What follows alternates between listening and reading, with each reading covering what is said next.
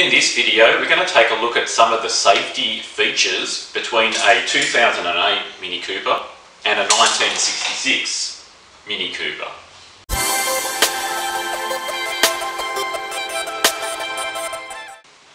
Alright, so we'll start off by having a look at the features on the 2008 Mini Cooper. One of the most important safety features in a car are its seat belts.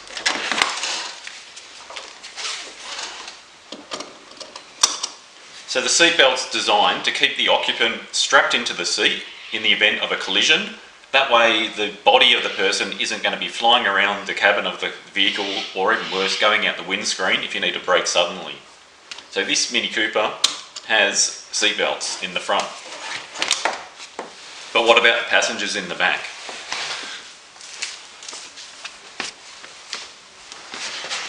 So any passengers that come along for a ride are going to be protected by the seat belts too. In the back, we've got retractable seat belts as well. Alright, so the next thing I'm going to talk about are the headrests. So this 2008 Mini Cooper does have headrests for the driver and front passenger. This headrest can be adjustable, so you can adjust the height of the headrest based on the height of the driver or passenger. Purpose of the headrest is to prevent whiplash. So if I was sitting at a red traffic light and the car behind me didn't notice that I was stopped, if they went into the back of me, it's going to push my car forward. It's going to make my head move backwards. And if my head moves backwards like that, it's not going to move too far because it's protected by the headrest, and that'll prevent neck injuries and also whiplash. So what about the passengers in the rear? Let's take a look. So both of the rear seats have a headrest that slides up. This can be adjusted to suit the height of the person that's sitting in the seat. So again, you need to make sure the headrest is aligned with the height of the person sitting there, just to protect their head if someone hits into the rear of the vehicle. Just one other feature about the seats as well. One thing about driving is that you want to be comfortable. Now, every person is a different height. We all have different body size, different length legs and arms. So you want to be able to make sure the seat is adjustable. So in this case here, the actual seat itself can adjust back and forward depending on the length of your legs. It also has the option of adjusting the base of the seat. I can make it higher or lower, but also the actual back of the seat. So the back of the seat can be adjusted, and the angle that it tilts back can be suited for the person sitting in the vehicle. The next safety feature we're going to talk about are airbags. So originally when airbags first came out, you generally only find them on the steering wheel of a car, because that was the main place where you need it. So if there's a collision, the airbag will inflate, and it just gives the driver that little added bit of protection so they don't hit the steering wheel or any parts of the front of the car. So airbags work well as long as you're using it in conjunction with a seat belt. So let's take a look at all the airbags in this car. So as mentioned, there's an airbag in the steering wheel. There's also an airbag under the dash here for the front passenger. There are also what we call side curtain airbags. So there's one on this A pillar up here.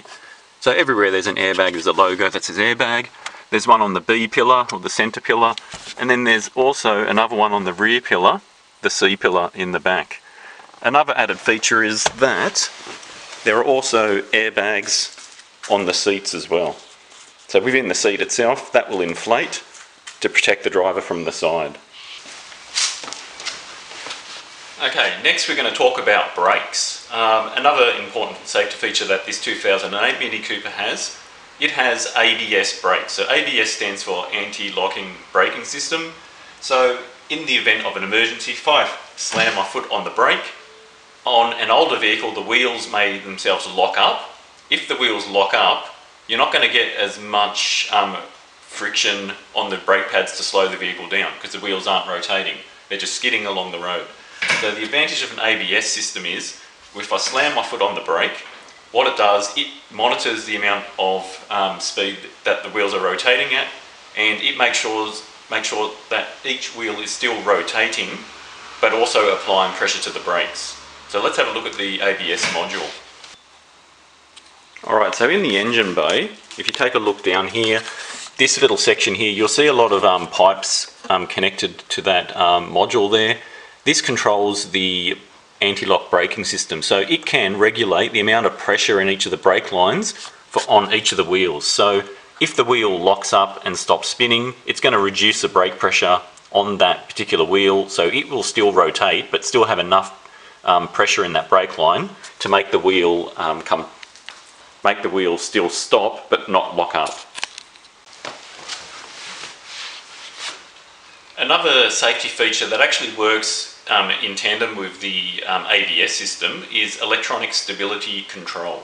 So what might happen is you might reach a point where the rear of the car starts sliding out, drifting if you go too fast around a corner.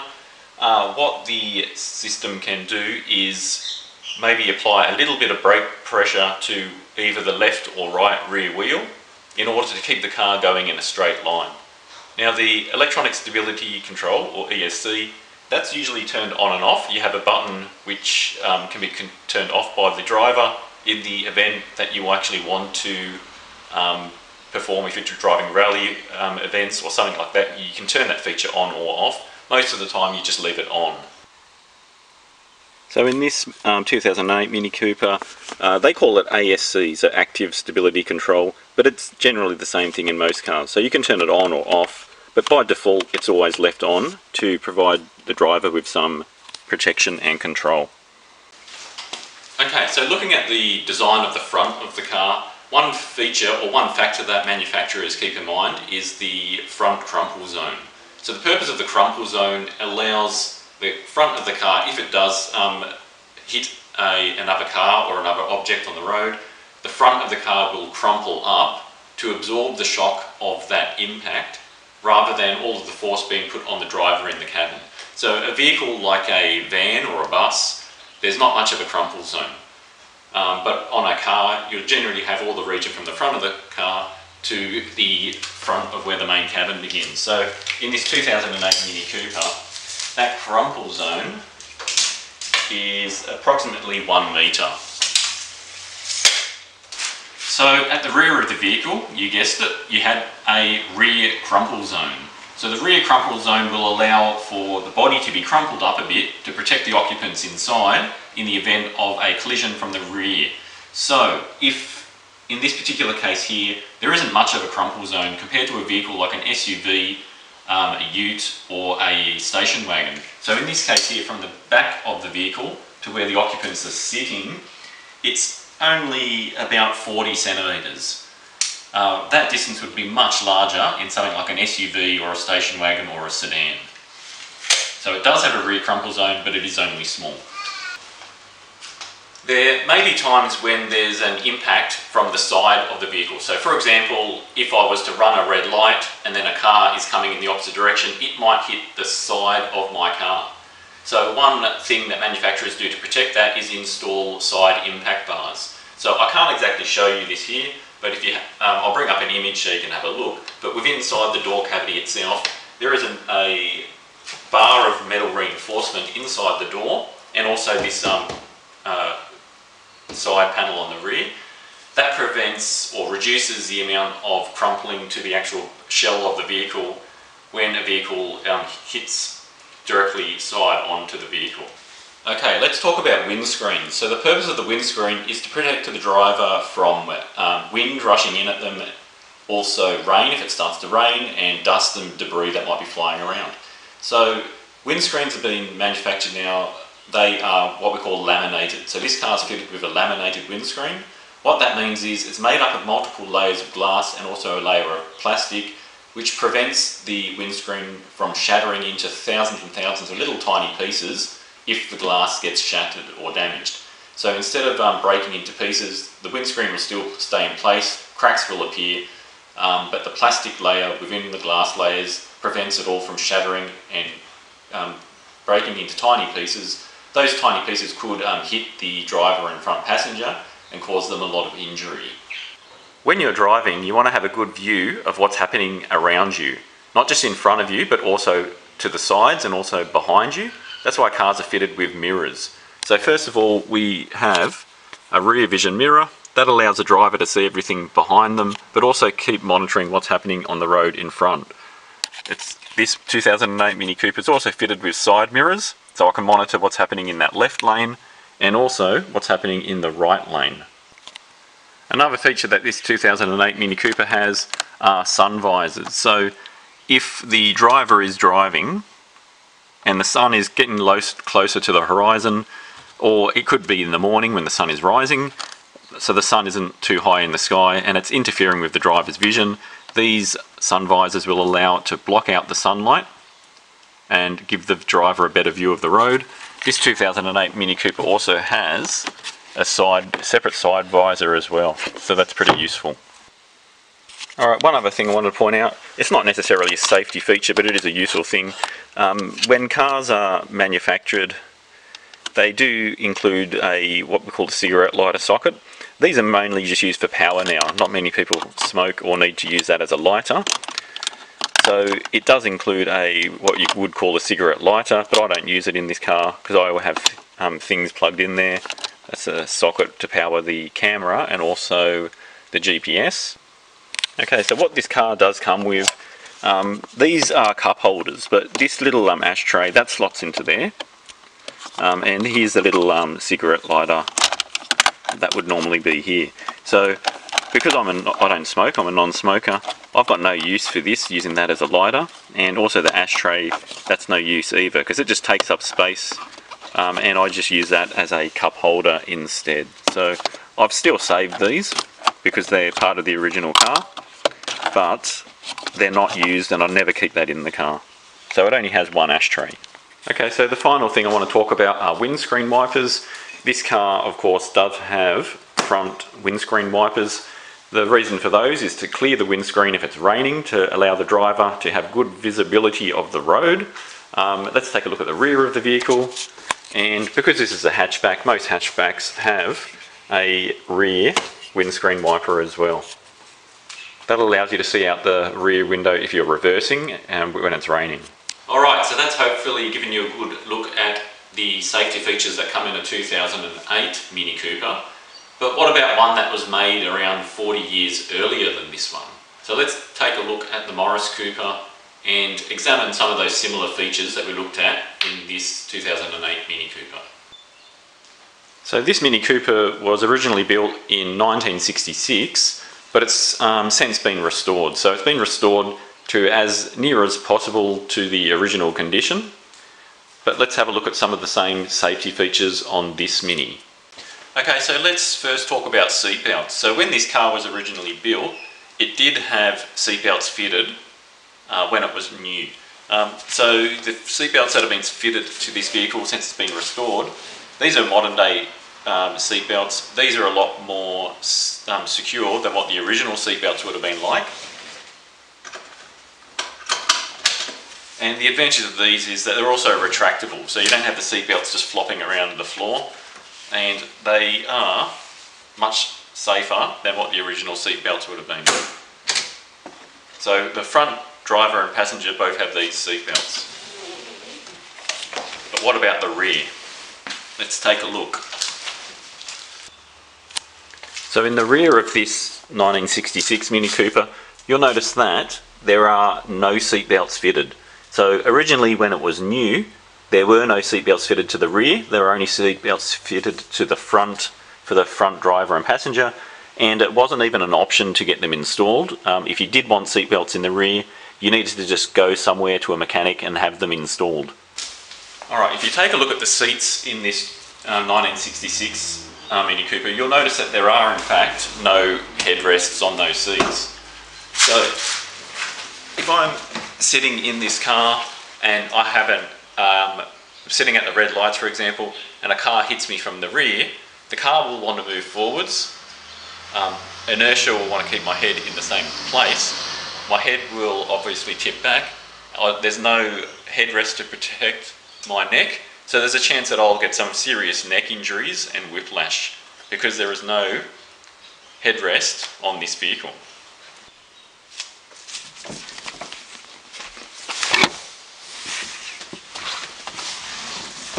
So in the rear of the vehicle, it doesn't have any headrests fitted either. So I'm like a 5'9" adult. I'm sitting in the back seat here, and again, there is no protection at all for your head or headrest. So again, if someone slams into the back of the car while I'm sitting at a red light, I'm going to get some serious neck injuries.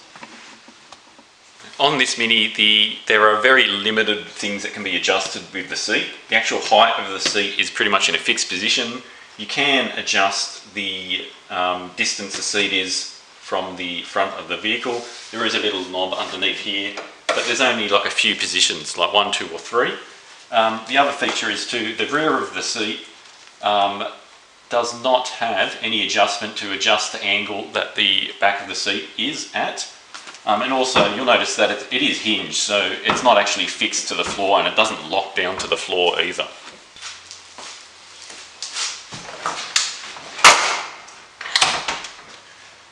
Alright, so in this 1966 Mini Cooper, there are no airbags whatsoever. So in the event of an accident, I'm relying on the seat belts and the structure of the car to protect me.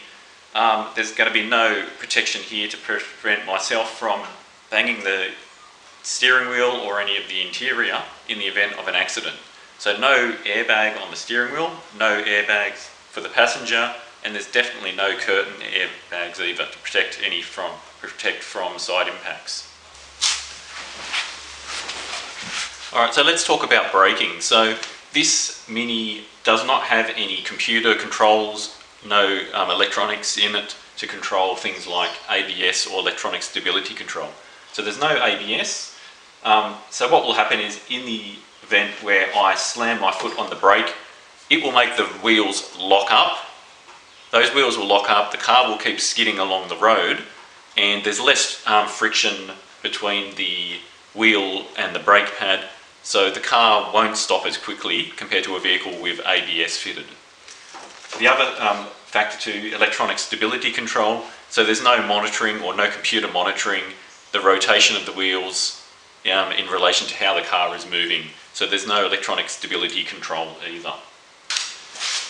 The next thing we want to talk about are crumple zones. So the purpose of the crumple zone allows the vehicle to crumple up in the front region to take and absorb up some of the energy from the accident, rather than all of that energy being pushed into the cabin and injuring the driver. So in the case of this classic Mini, the crumple zone is 75 centimetres. Okay, so let's take a look at the rear crumple zone. So in this case here, the distance from the back of the car to where the occupants are sitting, which is about there, there is about 50 centimetres. So 50 centimetres is actually a little bit more crumple zone in the rear of this compared to the 2008 Mini Cooper. So the crumple zone, there's a lot more boot space in here. The panels in the rear lid are pretty thick as well, so there's a bit more protection in this vehicle to protect the occupants that are sitting in the rear seat. Okay, so let's have a look at the doors of this Mini. So this particular model of the Mini doesn't have side impact protection bars. So inside the door, it's pretty much just one sheet of metal on the outside, and then there's a sheet behind this trim here. So there are no solid metal bars running inside the door to prevent any injury to the driver if the car is here and then someone hits the car from the side. It's the same as the rear panel here. That's pretty much just one thin layer of metal, and on the other side there's some padding and trim on there. So again, if there's a vehicle that hits the side of this Mini, the occupant and passengers in the rear are going to get impacted from the accident. Alright, so let's talk about the windscreen. In this case here, this Mini is not actually fitted with a laminated windscreen. It's a standard windscreen. So in the event of an impact or something hitting that windscreen, it is going to smash and shatter into thousands of little tiny pieces. You can, in fact, buy brand new windscreens for these, which are laminated, and that's probably one of the next safety things I should do to modify this Mini. Okay, let's talk about mirrors. So as standard, this Mini did come fitted with a rear vision mirror. So that's a standard feature, but when this was brand new, it did not actually have side mirrors installed on it. So that's something I've just added when I've restored this Mini, just to make it a little bit safer. But originally it would not have come standard with side mirrors, only the rear vision mirror. The next thing to talk about are sun visors. So as explained in the video on the 2008 Mini, the advantages of sun visors are to block out the sunlight if it's early morning or late in the evening towards sunset. So that allows the driver to have better visibility, and also the front passenger too, just by blocking out that sunlight if it's coming in through the top of the windscreen. Alright, one of the another feature, it's not a safety feature, but it's just something I wanted to point out. When this car was built in the 60s, a lot of people did smoke, so you'll notice that there are a few ashtrays. So we have one right here for the driver and front passenger to use. So that's one ashtray up there. Also in the rear of the car, there are also more ashtrays. So you've got one here for the passenger sitting on the left of the car, and also one there for the passenger sitting on the right side of the car. So in total there are 3 ashtrays.